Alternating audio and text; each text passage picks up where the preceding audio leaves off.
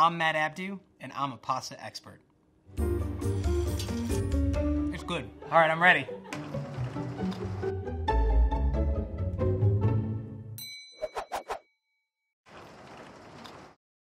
In front of us here, we have two types of dried pasta. What makes dry pasta unique is that it's simply flour and water mixed together to create a dough, which is then extruded or rolled, sheeted, cut, and dried. We're looking for primarily two things that we're gonna be talking about.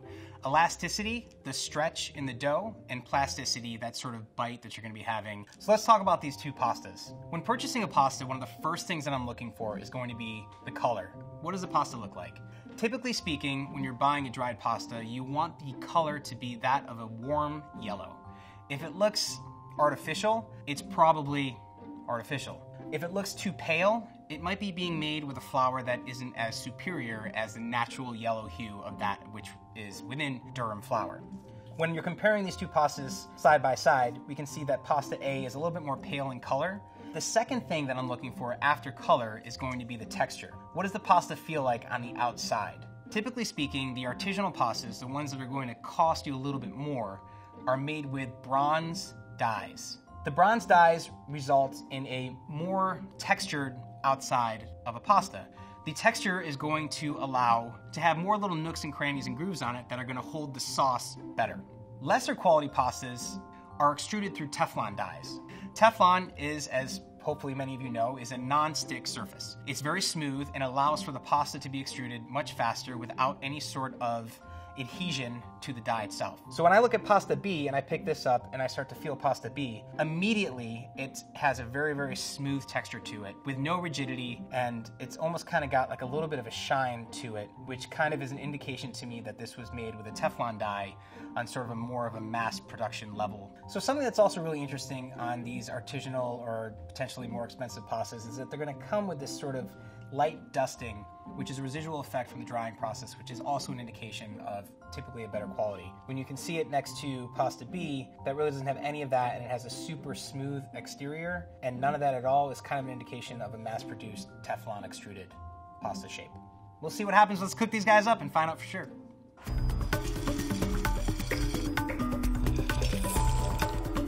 All right, so here we have our two cooked pastas side by side. First out of the gates, pasta A.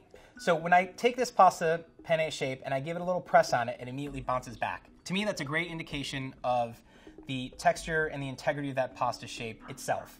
Let's give it a bite. These pastas have been cooked and have been sitting already for a few minutes. And what will happen within the process of a cooked pasta, it will continue to sort of cook itself within moisture absorption. Better quality pastas, after they're cooked, will still maintain their al dente texture versus lesser quality pastas, which over time as they sit will turn really mushy and potentially could get slimy and just have a really strange texture to them. To clarify the term al dente, it literally translates to the tooth. So in Italian language, they're basically meaning that when you bite into cooked pasta, not raw, it's still gonna have that to the tooth texture that has a bite to it. This pasta is cooked perfectly, but yet it still has a bite to it. But there will be this sort of ever so slight white little line within the inside of the pasta. That sort of, to me, is just a quality indicator of the way the pasta was made from the flour and the dough, the kneading and the extrusion that creates that sort of texture and that sort of white line within the inside of the pasta noodle. So moving on to pasta B, I'm immediately looking at this and seeing that the pasta noodles are kind of sticking together. That to me is an indication of a less expensive, less quality pasta product because the starches that are on the outside aren't as maintained as the ones on a better quality product. This is still holding its shape pretty well after it's been cooked, but it doesn't bounce back as aggressively in my hand as pasta A did. Through all these calculations of the visual, the aroma, and the taste and the texture, I would have to say that pasta A would be the more expensive pasta on this table. Moment of truth. Wow, that's $9 a pound? I would say the proof is in the pudding. Man, $9 a pound is a lot of money to spend on a pasta. I think it's important to know that even though that this costs 67 cents a pound and this costs $9 a pound, this still gets the job done. It's still gonna be delicious and eat really well. If you're trying to do something really artisanal and have like a really special occasion and a special event, certainly go out and spend the money on the special occasion sort of pasta things, but it still tastes really good, it still eats really well, and I guarantee that my 2-year-old son would absolutely love this. In front of me here, we have fresh pasta. Now, something that's very important to note about fresh pasta is that comparing it to dry pasta is really like comparing apples to oranges. Fresh pasta definitely eats differently. It has different flavored textural qualities to dry pasta, but it's a little bit more delicate than dry pasta would be, so it stands up better to sauces that might be a little less dense in nature. And more often than not, fresh pasta has egg added to it, so the better quality eggs you're able to find, local, organic, will also result in a better quality texture and mouthfeel to the pasta that you're eating. As fresh pastas are made, since they're not dried, the pasta will begin to oxidize, and that you will be seeing representative of these tiny little black specks that could be potentially on the noodle itself, within the noodle itself, and all over the noodle itself, which is simply an indication of age.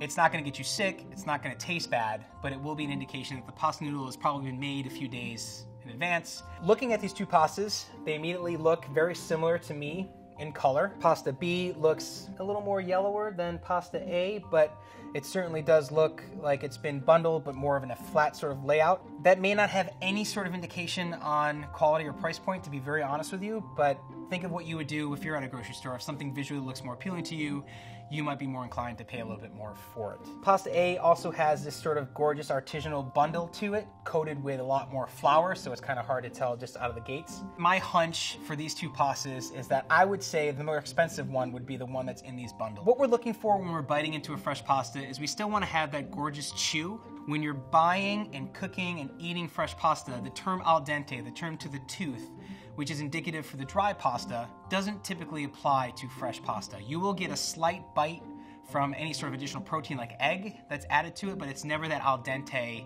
texture that you'll get from dried pasta. I think the next thing we need to do is cook them up to really get a deeper look at what might cost more than the other.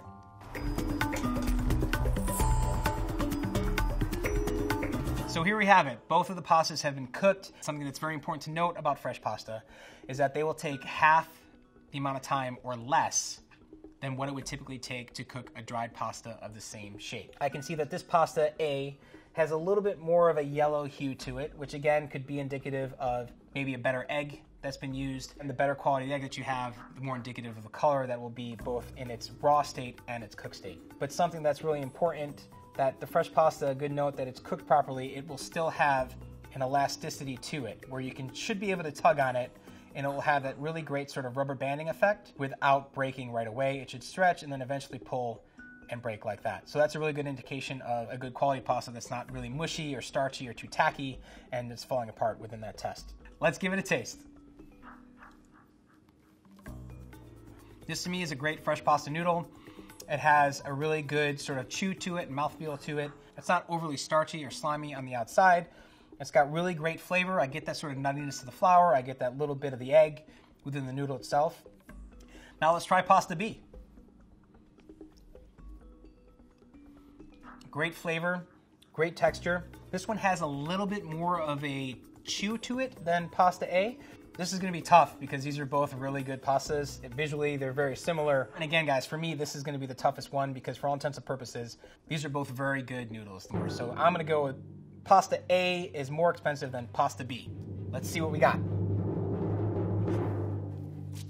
Aha! I did it again! The only reason I could really justify the increased cost on pasta A would be potentially if you were going over to someone's home and you wanted to present a gift that had this gorgeous, beautiful bird's nest bundle. I think that would be an opportunity to justify the price point of pasta A. But if you're just going home to cook the pasta for yourself and eat it, I would tend to go towards buying pasta B for myself. Moving along, the next evolution of fresh pasta would naturally be some form of stuffed pasta. When you're making a stuffed pasta, you clearly can't make it with dried pasta. You have to make the fresh pasta first, and then hopefully make some incredible delicious filling to put inside of it. Now that being said, all of the quality indicators for fresh pasta are still present within a stuffed pasta. When making a stuffed fresh pasta, there will always be an egg in the dough to help with the durability of that dough when it's being stuffed and filled with an additional filling that could potentially have more moisture to it to help the pasta hold up to the weight and the viscosity of that filling in the cooking process. Here today we have what looks to be 2 tortellinis. These tortellini on my B side look like they've been made with some form of green vegetable. My guess would be it'd be spinach, since it's probably the most common. And the tortellini, which are slightly larger for pasta A, just looks like a really great egg-enriched pasta dough stuffed with a filling that I can't really tell what they are at the moment. And now we're gonna give the pastas a smell. That's got that same sort of nuttiness and egg quality in the aroma, which smells really, really good. Smells nice and fresh, no rancidity, all really great signs. And the same goes for pasta B. If you happen to find a stuffed pasta that isn't completely uniform in its shape and size, that could be an indication of a higher price point because it was potentially made artisanally by hand in a smaller specialty shop. It's time to cook them up and see what they taste like.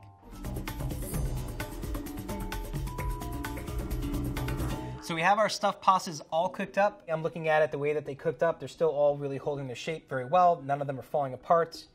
None of them have turned to mush. Moving on to pasta B after it's been cooked. Visually looking at it, they all look really uniform and consistent and really pretty. To me, pasta A looks like a more artisanal pasta, and pasta B looks like something that's more commercially or mass produced. Let's give a bite into this green tortellini. Texture of the pasta tastes really great. You get a small nuance of that vegetal spinach flavor in the dough itself. This filling, which is some form of cheese filling, has sort of a browner kind of color to it. Flavor-wise, it's still really kind of bland, but the color to me is kind of an indication that this might be a lower price point pasta. Now let's give pasta A a bite. The quality of the pasta itself tastes really great, but the flavor of the filling is kind of lackluster. So if I had to guess which of these cost more than the other, pasta A again. Pasta A has been my leader so far, but this is tough for me because honestly, all things being considered, the pastas on both of them are both very good. I'm gonna stick with my answer. Final answer, pasta A is more expensive than pasta B. Let's see how we did. Oh my God, this is $14 a pound? So when purchasing stuffed pastas, the price differentials can actually make a big difference in the quality of what you're buying. Typically speaking, if I were to be purchasing a stuffed pasta that was made with, let's say, a veal and Parmesan mortadella prosciutto filling that was really artisanal, it would make sense that it would cost a lot more to purchase it because you're putting inside of it much more expensive ingredients. The texture and the flavor of the fillings are so similar that I think it's really indistinguishable. I think for the home use, I would go with pasta B as your winner for what I would buy for myself. In front of us now we have more dried pasta, but we're going more into the realms of those specialty dried pastas that may have been flavored with some form of addition or additive of maybe a vegetable or maybe some form of other puree that might go into the formation of the pasta. Immediately in front of me, we can see that pasta A is a green pasta. Typically speaking, in most grocery stores, the green is indicative of spinach. And pasta B is this gorgeous looking yellow pasta that is really pretty. It's got this really nice bright yellow hue to it.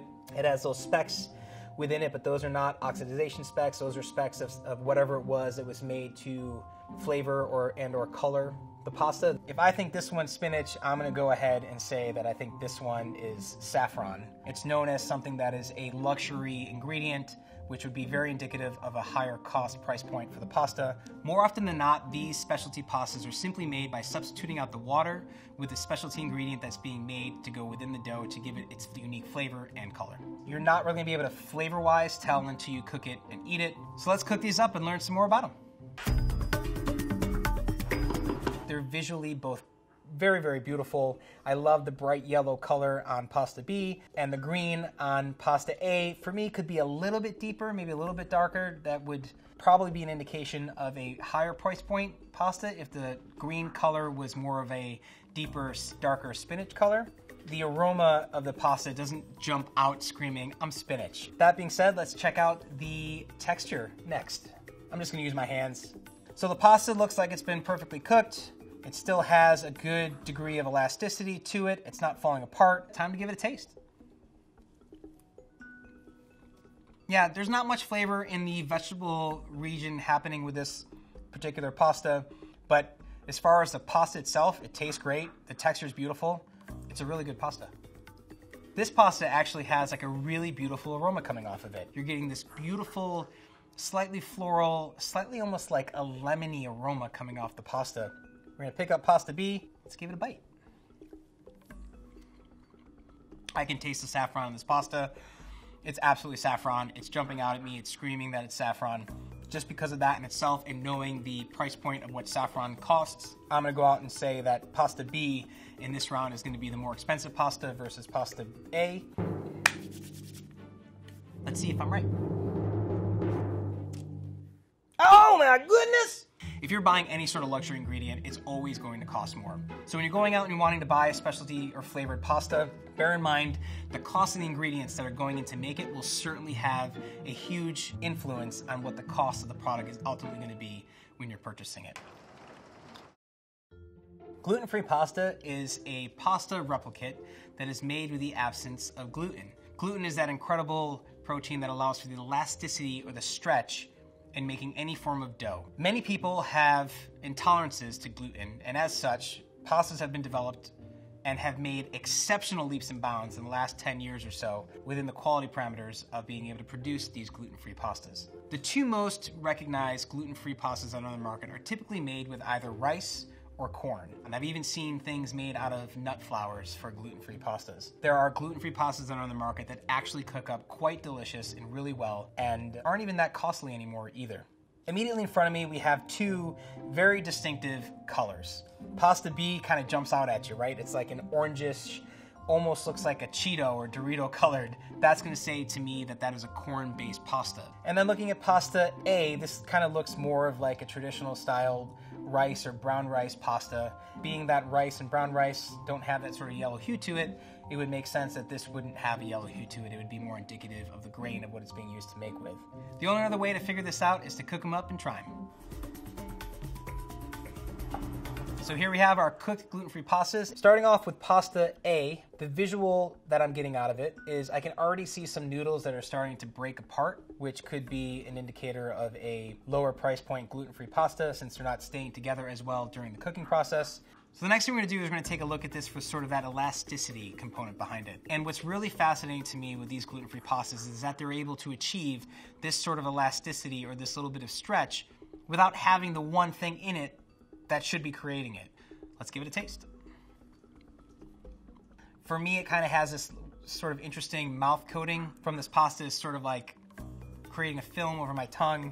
It's kind of drying out my mouth a little bit. And the texture, when you bite into it, that interesting elasticity in the pull isn't really translating into my bite of this. It's kind of more crumbling and breaking apart versus chewing. So going over to pasta B, originally just looking right at it, it looks of being a good quality. The color of that, what is most likely corn, really sort of pops. So I guess the last thing we need to do is get on in there and give it a taste. Pasta B has a little bit of a chew to it. It still almost even has that sort of al dente texture to it, which is really kind of fascinating. By no means is it traditional dried pasta, but it's pretty close. The one that I think costs more would be pasta B. $4 a pound for this gluten-free, $14.53 for this gluten-free. But I think the great thing to take away from all of this is that if you can't or don't want to eat gluten, there are certainly some incredible options out there for you to try and to cook up and eat at home. The textural difference between the low price point and the high price point certainly was there. However, the lower price point for an everyday cook, if you're eating at home and you want to have gluten-free pasta, I don't think you need to spend $14.50 a pound on a gluten-free product. We've looked at, tasted, and tried a lot of different pastas today, and I think one of the most important takeaways is that you don't necessarily need to spend a lot of money to have a great quality product. So when you're out there buying pastas, find what's right for you, find what you like to eat that meets the means of your budget, and just keep on cooking and keep on eating.